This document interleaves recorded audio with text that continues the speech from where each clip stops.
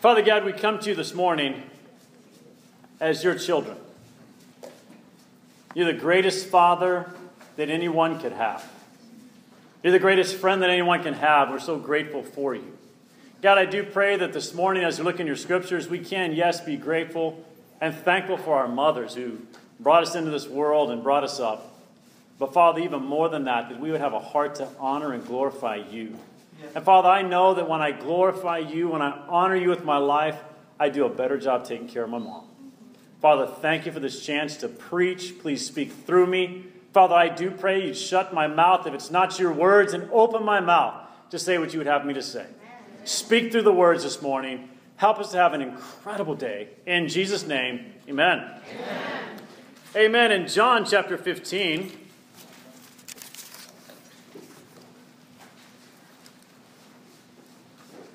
say amen when you get to John 15. Amen. All right, you guys beat me. That's good.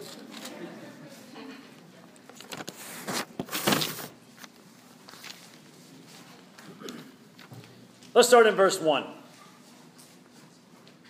I am the true vine, and my Father is the gardener. He cuts off every branch in me that bears no fruit, while every branch that does bear fruit, he prunes so that it will be even more fruitful. You're already clean because of the word I've spoken to you. Remain in me, and I will remain in you. No branch can bear fruit by itself. It must remain in the vine. Neither can you bear fruit unless you remain in me. I am the vine. You are the branches. If a man remains in me and I in him, he will bear much fruit. Apart from me, you can do nothing. That's a convicting passage. Apart from me, you can do nothing. Verse 6. If anyone does not remain in me, he's like a branch that is thrown away and withers. Such branches are picked up, thrown in the fire, and burned. You know, when you're out camping, you're looking for those branches. You want to start a little fire, you don't go grab the green ones that are producing fruit. You grab the ones that are all dried up and withered, and you know it's going to burn fast. That's what you're looking for. But if you're trying to be a disciple, you want to be a green branch. Amen? Amen. Verse 7, if you remain in me and my words remain in you, ask whatever you wish, and it'll be given you. This is to my Father's glory, that you bear much fruit, showing yourselves to be my disciples. As the Father's loved me, so have I loved you. Now remain in my love. If you obey my commands, you will remain in my love. Right there we see how to remain in his love. We just need to put into practice what the scripture says. Amen? Just as I obeyed my Father's commands and remain in his love. Verse 11. I have told you this so that my joy may be in you and that your joy may be complete. Isn't it interesting how when we're disobedient, we're unhappy people? And yet when we're obedient, we're like, I feel great about my life. There's no guilt. There's no shame. There's just joy. And the Father is joyful too. Verse 12, my command is this, love each other as I have loved you. Greater love has no one than this, that he lay down his life for his friends. And Jesus was the perfect example in that, was he not? You're my friends if you do what I command. I no longer call you servants, because a servant does not know his master's business. Instead, I have called you friends, for everything that I learned from my Father I have made known to you. You did not choose me, but I chose you, and appointed you to go and bear fruits that will last. Then the Father will give you whatever you ask in my name. This is my command, love each other. You know, it's interesting. Old Testament verses associated with the vine, that talk about the vine, most of the time refer to Israel, the nation of Israel, as faithless and fruitless. It's kind of scary as I was studying through this passage this week, how many times in the Old Testament it says, you're a faithless vine. You're a fruitless vine. You're a vine that's been cut off. I mean, it's like over. I'm like, oh my gosh. So then Jesus in the New Testament turns it upside down. He goes, guys, the disciples who follow me, spiritual Israel, You're going to be a fruitful vine. You're going to be a faithful vine. All you have to do is stay connected to me. You got to get into my word, get to know my word, and then you'll just have it as head knowledge. Have it as heart knowledge as you live it out. And your vine will produce fruit. You're going to be filled with fruits. Is your life full of fruit even this morning? Or do you feel like the Old Testament vine? I'm fruitless. I'm guilty. I have shame. A, because you haven't been forgiven. But B, because you're just maybe not living like a disciple. Where are you at this morning? Are you fired up that you can produce fruit for God? Or are you a little bit scared that the gardener's coming? You know what I'm talking about? Come on. A couple of things there. There are 4 players in this allegory, in this story that Jesus tells. There's the gardener. Who's the gardener, guys? God. Then there's the vine. Who's the vine? Us. Jesus. Now here's what's interesting. I'm not going to point out that Mark said us, but you know. But see, here's the thing. Mark said what a lot of people think. Many people believe that the church is the vine. Oh, if I'm in the church, I'm going to be okay. No. God is the gardener. The vine is Jesus. So the real question is, are you connected to Jesus? You ever seen one of those branches? This morning I was out in my yard, and I was praying about the sermon. And I looked up, and sure enough, in this beautiful tree I have in my backyard, there's this giant dead limb just sitting there. Like, what the heck? I just pulled it off. Threw it over the fence. You know? It was my fence, and I threw it toward the trash bin. Although I got to be open. A couple weeks ago, I was trimming one of my branches. This isn't in the notes, so this is a freebie here. I was trimming one of the bushes in my backyard. There's this beautiful vine that has these little white flowers with a little red speck on it. It's like beautiful. It's like this thing is prolific. And I have 3 of them in the backyard. One of them is kind of a little rinky-dink, and he's starting to come up. The second one is like pretty good size, but it had all kind of weeds in it. I had to kind of literally knock out so many weeds I had to kill off part of the vine. But the third one is this giant, enormous thing, and it was so big, it about 4 feet of it was hanging over my the house next door to me. And nobody lives there. Until yesterday. So can I just be open? So last week I was trimming the vine because it was too big, and I just let it fall in the neighbor's yard. And then yesterday, this moving truck drives up, and I go, oh no. So I quickly went over, as a good neighbor would, right? I go, hi! Nice to meet you. You know, Helen and I got to meet the neighbors and everything, and I didn't quite have the guts yet to tell him that I cut off the vines and put it in his yard. So hopefully today I can have the guts to get over there and say, listen, last week I didn't think anybody was going to move in here for a while. So there you go. I have now been open for the day.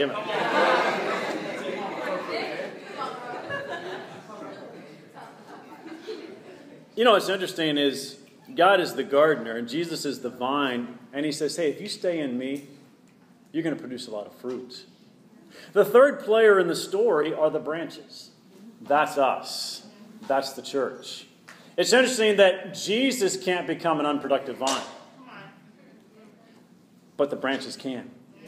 Members of the church, people that are connected, grafted into Jesus, we can become an unproductive vine and dead, so much so that the Father, the gardener, is going to come and just lop us on off if we're not connected to Him. So often we get focused on the fruit. Oh, I got to produce fruit. And you're just trying to squeeze out some fruit. I got to get some fruit. God, please give me some fruit. And Jesus goes, stop worrying about the fruit. Get connected to me. I'll take care of that. The fourth player is the fruit. In every piece of fruit are seeds of a new plant. Look with me in John chapter 12. In John 12, verse 24, the Bible says, I tell you the truth, unless a kernel of wheat falls to the ground and dies, it remains only a single seed, but if it dies, it produces many seeds. The man who loves his life will lose it. While the man who hates his life in this world will keep it for eternal life. Whoever serves me must follow me. Where I am, my servant also will be. My Father will honor the one who serves me. What did Jesus do in serving his Father? He produced many disciples. And he simply says, guys, come follow me. And then like I did, I died to myself. Jesus died to all temptation. He died to himself day after day with a bunch of whiny, complaining, snot-nosed people like us. Served, loved, taught them, healed them, gave them food, and then we crucified him. And he rose from the dead. He says, now you're ready. Stop being a dead vine and come follow me. Amen. Connect yourself to me. This morning, be honest with yourself. Are you connected to Jesus? See, a person connected to Jesus is going to produce what Jesus produces. If you graft a branch into a tree, it's going to produce what that tree produces. We've been grafted in, disciples. So we need to produce what he produces. If you're not producing fruits, it's simply because you're not in the vine. But I want to challenge you to stop worrying about the fruit. You concern yourself with, are you close to Jesus? See, quite often, growing up, I thought being close to Jesus was, well, I went to church on Easter and Sunday and Mother's Day. And that was it. My heart maybe showed up a couple of times a year, but my body was there every week. When my body and my heart showed up after I became a disciple, then I started seeing the fruit of God starting to come out of my life. Are you producing the kind of fruit that Jesus produces? It's interesting.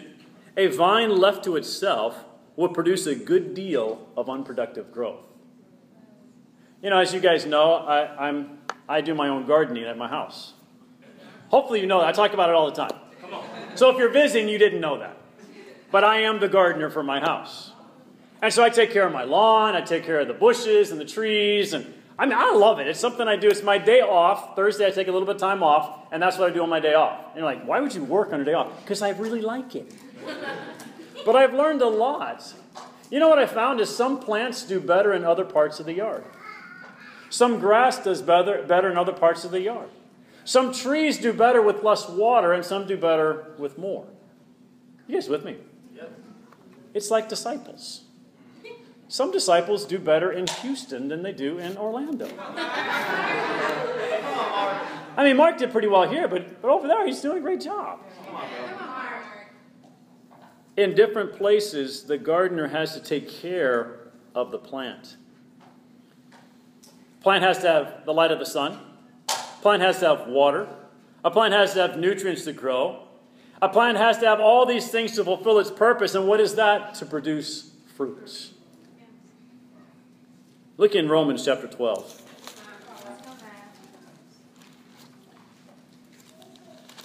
In Romans 12, we maybe get another glimpse of what it means to be in the vine or remain in the vine, or the actual word is abide in Jesus. How do we do that? In verse 1 of chapter 12 of Romans, it says, therefore I urge you, brothers, in view of God's mercy, to offer your bodies as living sacrifices, holy and pleasing to God. This is your spiritual act of worship. See, guys, in the Old Testament, they would have a sacrifice that was alive. They would kill it and then place it on the altar. In the New Testament, you and I are the living sacrifices. The problem with a living sacrifice is that it has a tendency to want to jump off of the altar.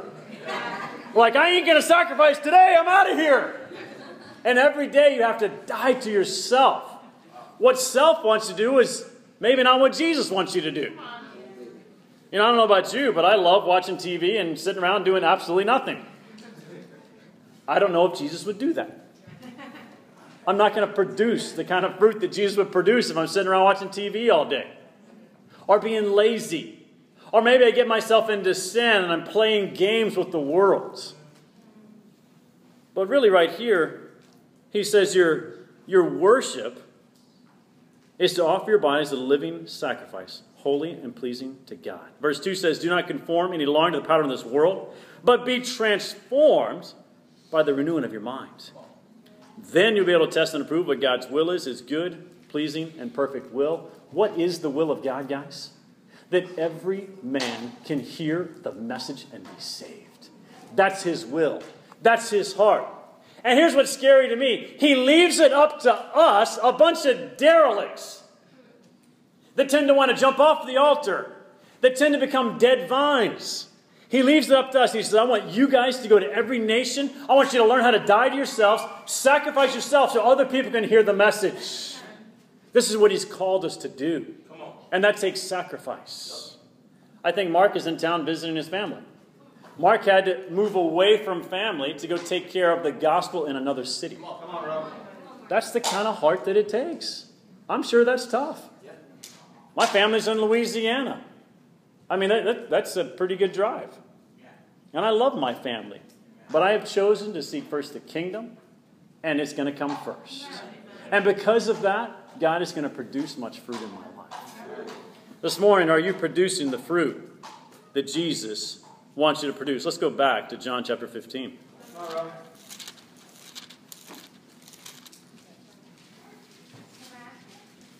Right here he says, in verse 4, remain in me, and I will remain in you. Abide in me is that word. Somebody help me out. Raise your hand if you can help me understand, how do I remain in Jesus? How do I abide in Jesus? Help me out. Zach. What's that? Get into his word. What else? How do you abide in Jesus? Repentance. How do you abide in Jesus, guys? Follow his word. Pray. Guys, at the end of the day, if you want to remain in the vine, if you want to abide in Jesus, you got to do the things that Jesus did. You got to walk with him.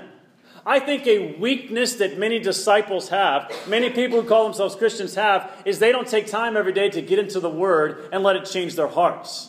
You want a transformed life? You got to get into the Word of God. You want to transform thinking? Stop watching so much TV and get the Word of God in there. You know, maybe you listen to music that's like kind of worldly. A lot of junk gets on under your mind. What are you thinking about after a song that's talking about, I went to the bar and I met a girl and I went home with her and, hey, praise Jesus. Come on, bro. No, you're putting that garbage into your mind. Come on, bro. And so it's going to start coming out of your hearts. Are you remaining in the vine? Are you abiding in him? Or are you drifting away? I believe with all my heart that every single person needs to have a time in the Word of God every single day. Jesus taught depending on him was a daily thing. The way we get into the vine is depending on God by getting the scriptures in there to change my mind. I think a lot less worldly than I used to because I read the scriptures every day. And all of you probably need to thank God for that because I'm a worldly, sinful, prideful person. And I don't like people. People bug me. I'm serious. But people didn't bug Jesus. And so I need to become more and more like him. But if I'm not in the vine, if I'm not connected to Jesus, I'll be more like Matt than like Jesus. And he's going to cut me off. See, if you want to remain in the vine, point number one, you're going to bear much fruit for his glory. Look at verse 8. This is my Father's glory, that you bear much fruit, showing yourselves to be my disciples. I believe with all my heart that you and I will bear more fruit when we let the Word transform us. But secondly, we need some pruning. Look here in verse 2. He cuts off every branch in me that bears no fruit, while every branch that does bear fruit, he prunes or he cleans, so that it will be even more fruitful. You know, I've talked many times about how I take care of the garden and I have to prune the plants on back. And I want to give you some living examples of pruning. You guys ready? Okay. Well, you have to have a plant if you want to prune. And you have to have some tools. I got a couple of tools. So, you know, when you got a little problem with your plant, it needs a little pruning, you might use a knife. So I can cut this little guy off right here. There you go. I pruned it. Every now and then you have a little more you got to deal with. I'm coming. And so you need one of these. You ever seen these guys? These guys are awesome. I can go a little further here. Oh, yeah. It's looking better. Not awesome? You know, sometimes pruning comes in the form of a little talk with one of your friends. Bro, what you did the other day, that was really selfish. Let me show you a scripture. Maybe it goes a little deeper sometimes. Sis, you didn't do the dishes. That was selfish. Get a little scripture about that. And then every now and then, you really got some junk going on in there. Bring them.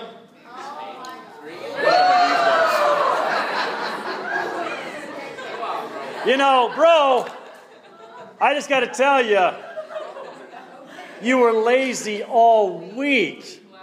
Your room's a mess. You didn't care about your roommates. That Bible study you're going to get into, you slept through it.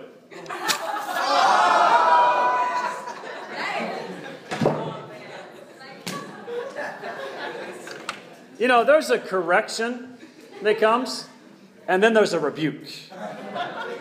I don't know about you, but I thank God for some of the rebukes I've gotten in my life. I needed to have my behind kicked because I can be a real derelict sometimes. And I got to tell you from the bottom of my heart, I thank God for the men who love me enough to tell me the truth. Men that God put in my life to tell me the truth are men that probably will help me get to heaven. And if it wasn't for some big pruning shears sometimes, I might not be here. And for some of you, you need a little more than that. Come on, bro.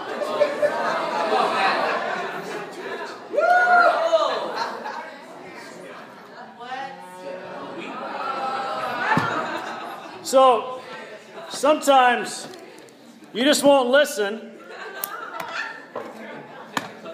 And, you're not doing what you're supposed to be doing. And people have to keep talking to you. And keep talking to you. And keep talking to you. And then you need one of these bad boys. You guys ready? Come on, man. You might need some of this. Here it comes. It's coming. Oh, no. I have no gas. Lucky for you guys, they probably would have kicked us out of the hotel.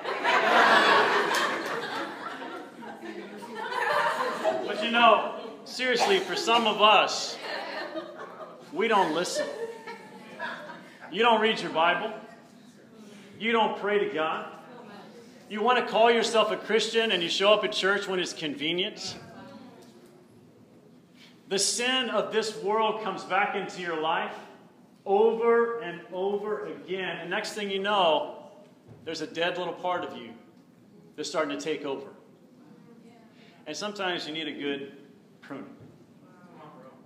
Where are you guys at this morning? Are you really in the vine? Or have you let the world come back and take over? If we're going to produce a lot of fruit, we got to be willing to get cut sometimes by the Word of God. You got to be willing to get a little pruning, and sometimes it takes a lot of pruning. I'm actually really glad I didn't put gas in it beforehand. It probably would have started. That would have been bad. Where are you at this morning? I want you to really take an honest assessment of your heart. Do you avoid the pruning because you just don't want to change? When people talk to you, do you just, yeah, I got it? Or do you really take it to heart? The people in this church want nothing more than to help you get to heaven. They may not perfectly tell you what they need to tell you. They might not tell you at the exact right time, but I know this. The people in this church love God. And they want to help you get to heaven. At the end of the day, us being in the vine is an issue of heaven and hell. Are you being pruned by the Word? And if you are, you know what's going to happen? You're going to produce much fruit for His glory. Amen? Amen. Let's go back to John 15. Come on.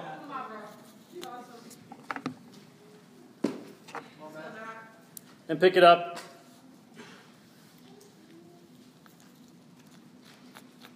In verse 18.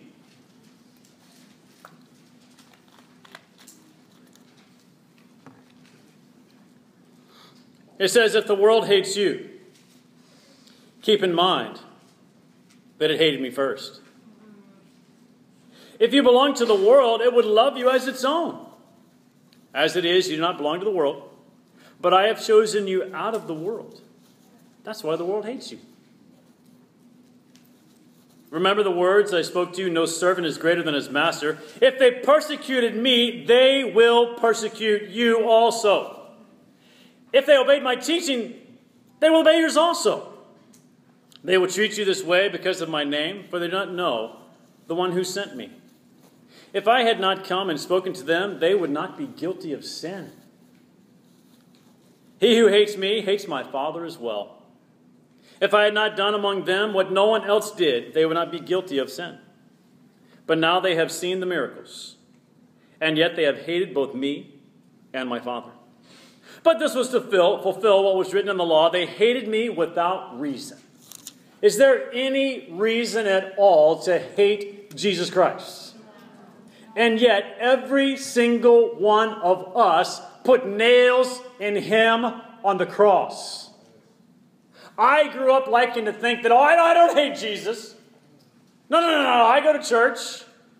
And yet what became very obvious to me was I wasn't willing to let the Bible change me. And so by default, I was showing hatred toward Jesus Christ. A person not willing to change does not love the Lord. A person who doesn't put the Lord first does not love him, they love themselves. If we want to call ourselves disciples of Jesus, you want to be a true Christian, he's got to come first in your life. Otherwise, it's hatred toward him. Verse 26, when the counselor comes, whom I will send to you from the Father, the Spirit of truth who goes out from the Father, he will testify about me. And you also must testify, for you have been with me from the beginning. All this I have told you so that you will not go astray. They will put you out of the synagogue. In fact, a time is coming when anyone who kills you will think he's offering a service to God. They will do such things because they have not known the Father or me. I have told you this so that when the time comes, you will remember that I warned you. I did not tell you at first because I was with you. Point number 2, owned by the one. You know, it's interesting that I had no religious persecution when I was in the world. I had no persecution. My family didn't care what I did. They're like, oh, great. Well, stop doing that bad stuff, young man. But once I became a Christian, a true disciple, all of a sudden my family's like, I can't believe you believe that stuff. What do you mean the family's not first? Literally, I went through that with my own family. And here I was just trying to put into practice what I finally saw, and I got rejected by my family. That was tough. My mother, my brother, some of my closest friends stopped talking to me. And I didn't show hatred toward them. I showed them the truth. But because I showed them the truth, it convicted them, and then they hated me for it. Now, to this day, they will not say that they hated me. But it's obvious what happens. Persecution comes to every single person who wants to follow Jesus. There is no persecution for the person who stays in the world and continues to sin. Because they're high-fiving you. Great job. I'm with you. Look in Romans chapter 1.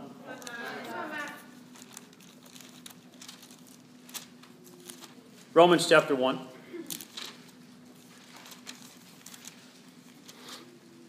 Pick it up in verse 28.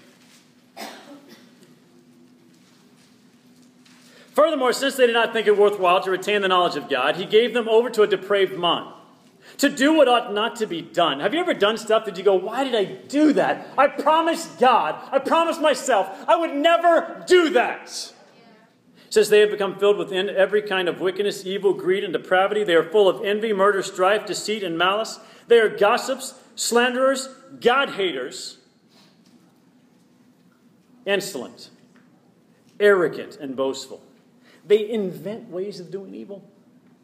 They disobey their parents. Some others, you were right. Kids need to obey. They are senseless, faithless, heartless, ruthless. Although they know God's righteous decree that those who do such things deserve death, they not only continue to do these very things, but also approve of those who practice them. You know, it is interesting how people that teach false doctrine group together. Because then they can say, oh, yeah, I feel better being around you. But when I'm around those guys, I feel guilty, and I don't like being over there. But when you're in the world and you're involved in sin, nobody's guilty around you. Every single time I show up, people in my family feel guilty. I don't have to say anything. I just show up. Hi, Mom. Oh. Love you, Mom. But there's a guilt there because God isn't first. Now listen, I love my mom to death. And I pray to God that someday she'll really make Jesus Lord of her life and not just be lip service. Pray for her. She lives here in town. And I love her to death. Hopefully I can maybe even see her today. But are people in the world encouraged when you show up? Or is there even a hatred sometimes? On campus, I know there's been many times, even this past year, been out sharing our faith and talking to people. Oh, I know about your group. And we're like, yes, our group makes disciples. I know about your group. I'm like, okay, what do you know about our group? You guys teach people how to repent. Yeah? You teach people how to be baptized. Yeah? You teach that people need to marry their disciples only. Yeah? And that makes us mad. Okay. Why are you so mad? Why don't you just marry a disciple, repent, and get baptized?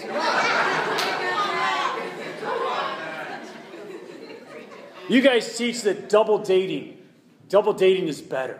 And I think I could go on a date anytime I want, anywhere I want. I'm great. How are your relationships going? Well, I'm on my third girlfriend and the other two are pregnant.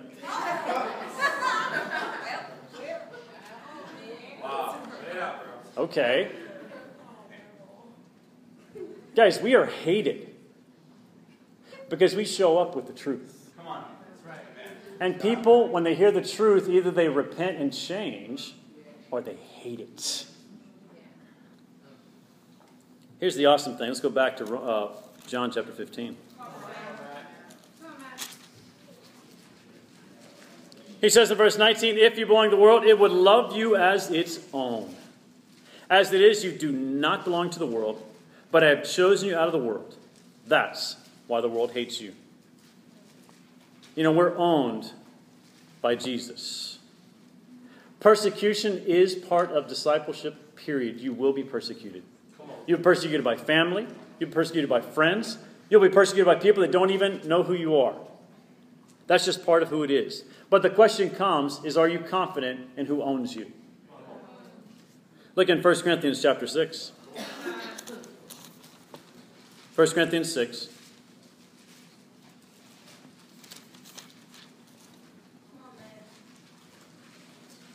Pick it up in verse 17.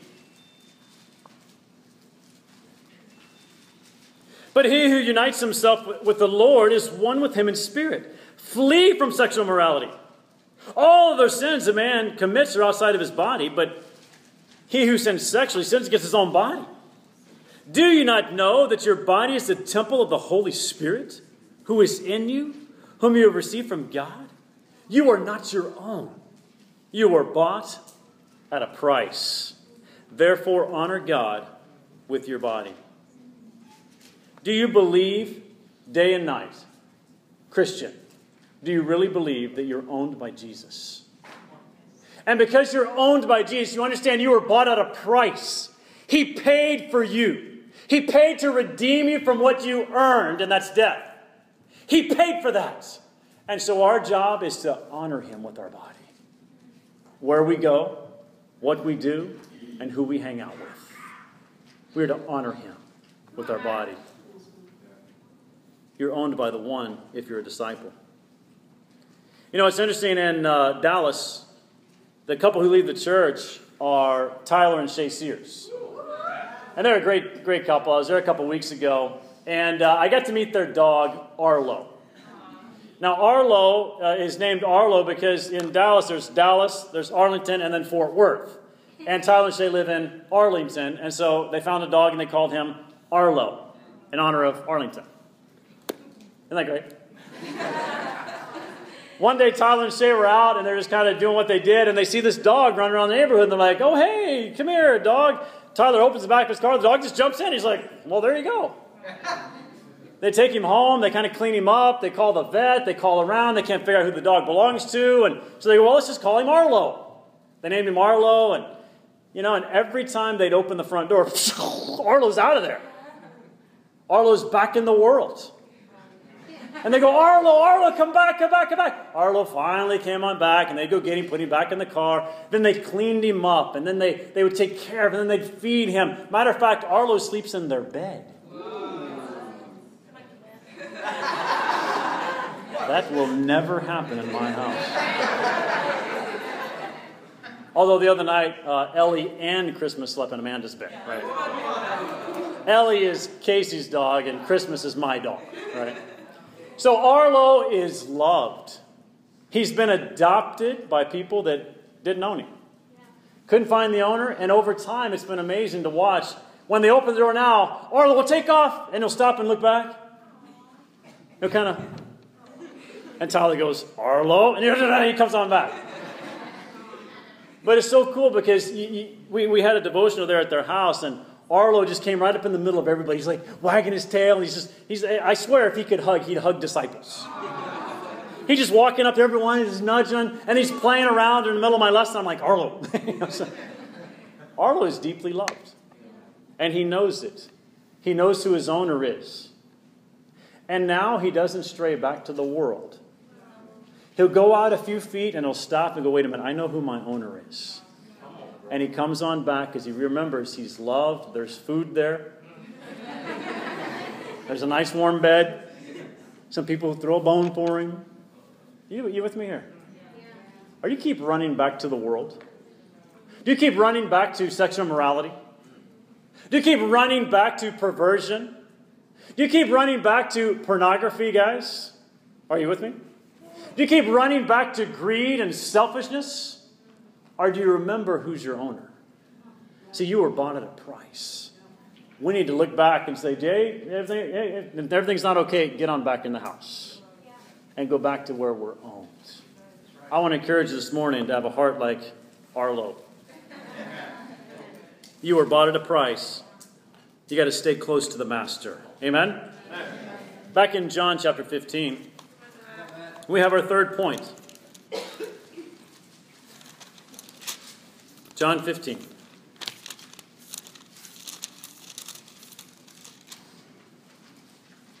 We're going to pick it up. Chapter 16, pick it up in verse 5.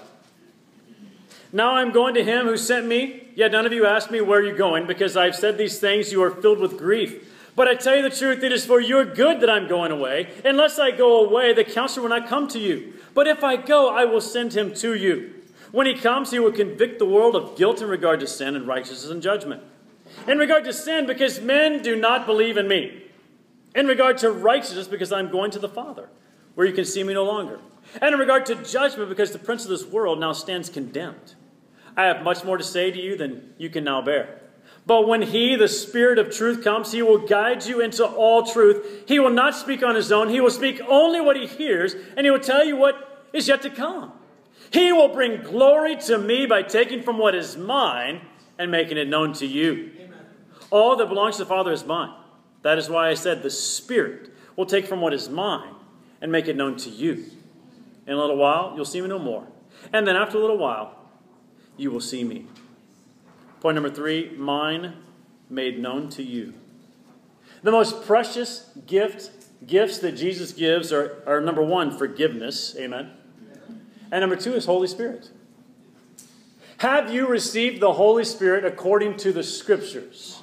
Or have you had a spiritual experience that has nothing to do with the Bible? Many people grow up being taught all kinds of things, but it doesn't really come from the Bible. It comes from assumptions made about what the Bible says about the Spirit. Yeah. The Bible says there's some purposes for the Spirit right here. Number one, he's the counselor, chapter 15, verse 26, that is sent to testify so that then you can go testify. That's why you're given the Spirit. A person not given the Spirit won't testify, or a person that repents, gets baptized, and gets the Spirit that isn't testifying is going to be cut off. Because you're not following the Spirit. So the first purpose of the Spirit is so that we can testify. The second purpose of the Spirit Jesus gives here is to convict the world of guilt in regard to three things: sin, righteousness, and judgment. In regard to sin, because without belief you won't repent. Many people claim to believe in Jesus, and yet they continue living their lives just like they did before. In many campus ministries, I've noticed that the campus ministry looks just like the frat house. It's the same. It's got a prettier bow on top.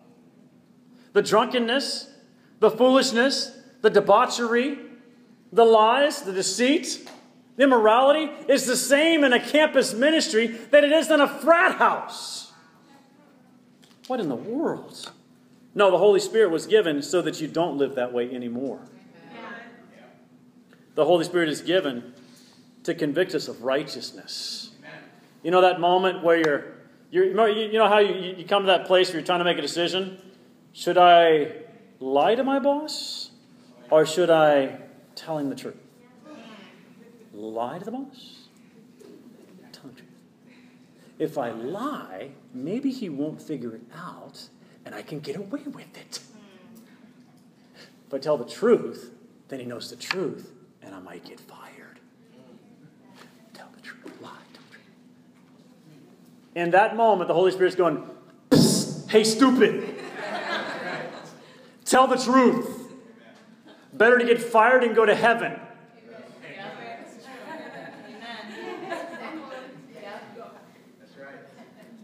The Holy Spirit's given so that you and I can be holy. The Holy Spirit is given to convict you so that day after day you're going, I'm going to go this way. That's why we get the Holy Spirit. So you can actually become a more righteous person. That's what He's there for.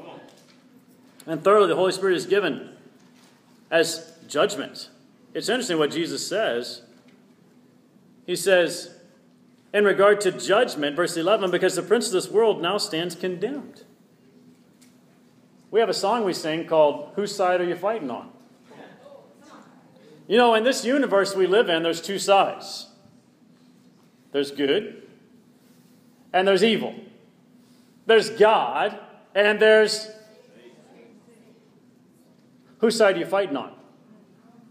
The Holy Spirit was given so that you make a clear decision every single day to fight on the Lord's side. Why? Right here he says that Satan's condemned already. If you're fighting on Satan's side, you are not condemned. Are you really living for Him, letting the Holy Spirit guide you? Look in Galatians chapter 5. Galatians chapter 5.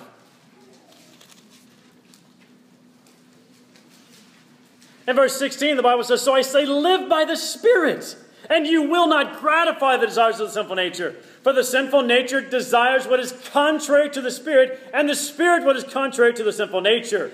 They're in conflict with each other, so that you do not do what you want.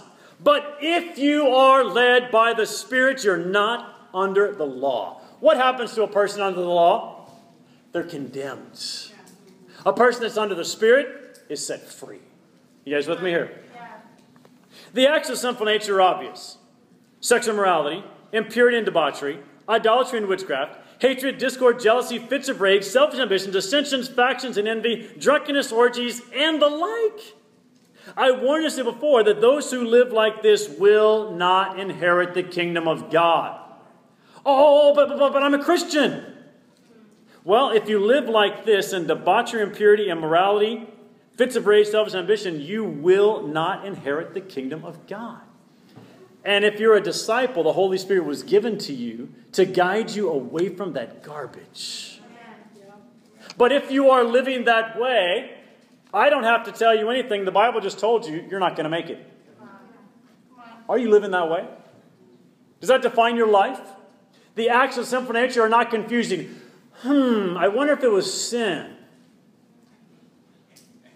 when I stole that thing. No, it's sin. I wonder if it was sin when I slept with my girlfriend. No, it's sin. On the other hand, look at verse 22.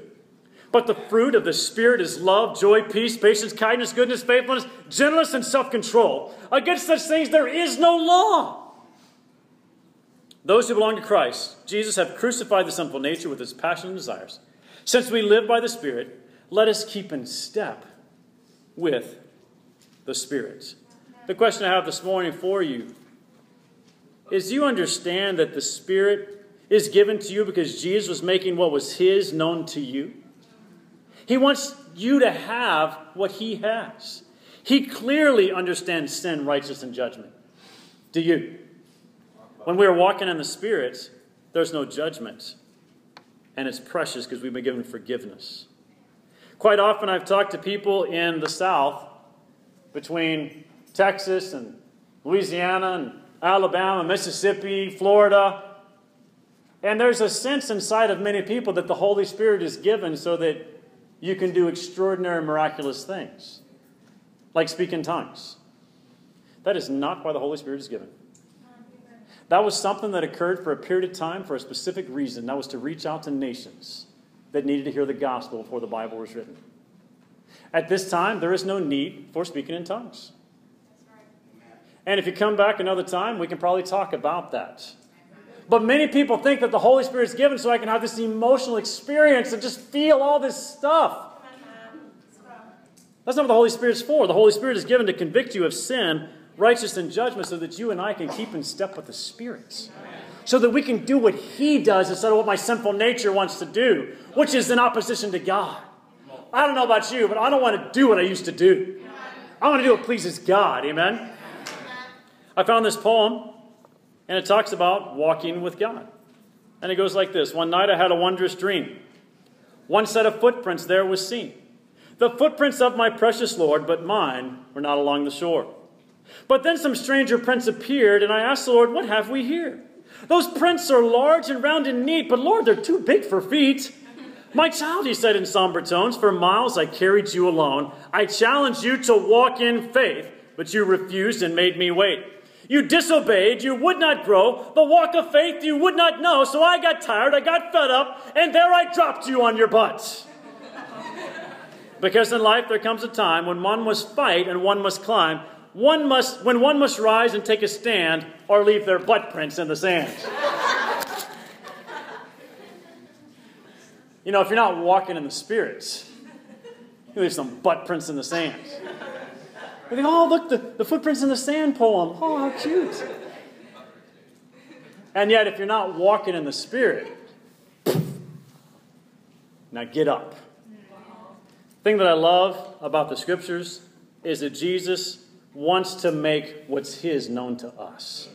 He wants to give us the Holy Spirit so that we can live the Christian life.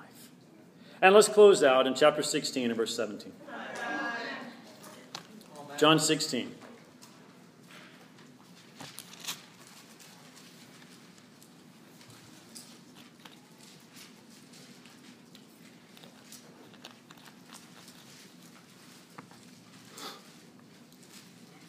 In verse 17 it says, some of His disciples said to one another, what does He mean by saying, in a little while you will see me no more, and after a little while you will see me? And because I'm going to the Father, they kept asking, what does He mean by a little while?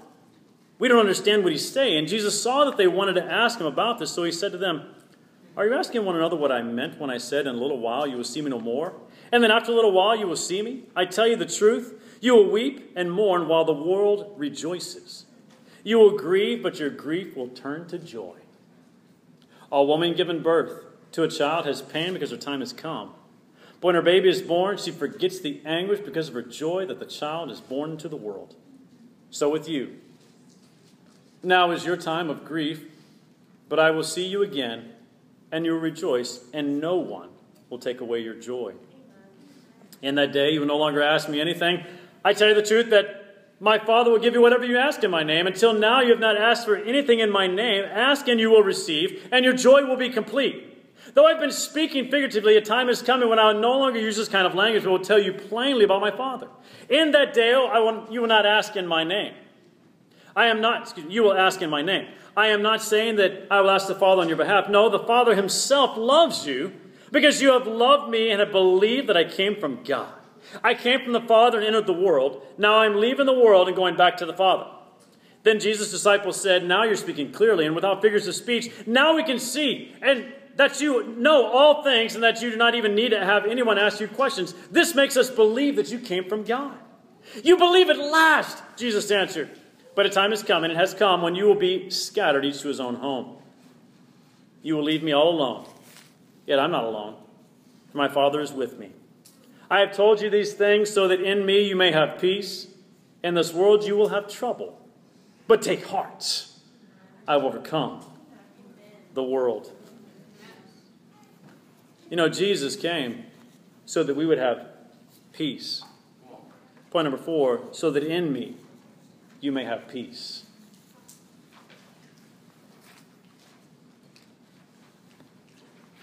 Do you live a life that's peaceful? Is there peace in your heart? Or are you stressed out, worried, whining, complaining? Or are you walking with the Lord? You know, it is interesting. He does talk here in verse 21 about a woman giving birth to a child in honor of Mother's Day. The title of the lesson is kind of a goofy one. You ready? It's all about more babies. What is this whole chapter about? It's all about us, chapter 15 and 16. It's all about us becoming men and women who will walk with him and be in the vine so that more people can become disciples. It's about having more babies. Now listen, I've seen 3 babies born. And I just thank God every day that I'm a man. And I remember when Melissa was coming along. And we're in the hospital there. And Helen and I, we talked about everything. Went through the classes and all this. And I knew how to push and, all this stuff, It's really hard on me, Whew.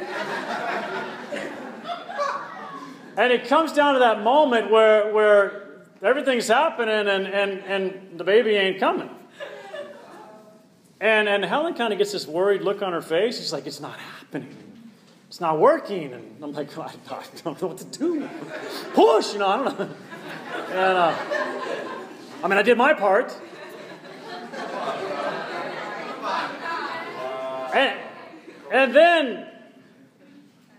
And then Helen just kind of goes, I don't know what to do. And this old nurse comes in. And she goes, honey, it's all up to you. And Helen goes, the fear left her face. The worry about the pain, like if you've seen childbirth, oh my goodness. The worry about the pain was gone. And when that woman said, honey, it's all up to you, Helen goes, it's up to me? Her face changed. She goes, it's up to me? And then he goes, yeah, honey, it's up to you. She goes, okay. It was awesome. She overcame the pain. She overcame the fear, the grief, and there comes Melissa. It was awesome.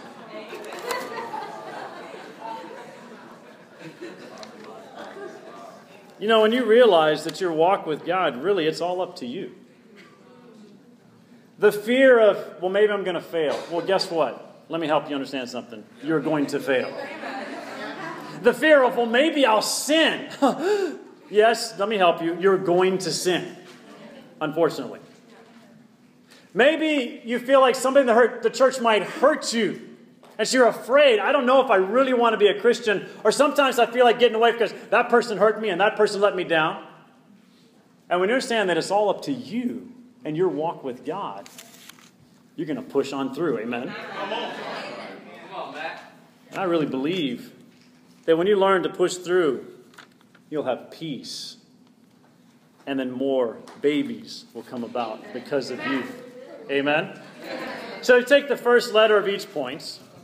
Much fruit for his glory, owned by the one, mine made known to you, and so that in me you might have peace. It spells moms. Today, in honor of Mother's Day, I just want to make sure that you take care of your moms today. Amen? But in the church here, we need to become mothers and fathers of more babies. We need to take care of the babies that God has given us. There are many young disciples in the church and many older who have a lot of hurts and problems that we need to deal with. Let's take care of one another. You can learn a lot from the way your mom took care of you. Amen? And let's really have a heart. Because, guys, at the end of the day, it's all about more babies. Amen.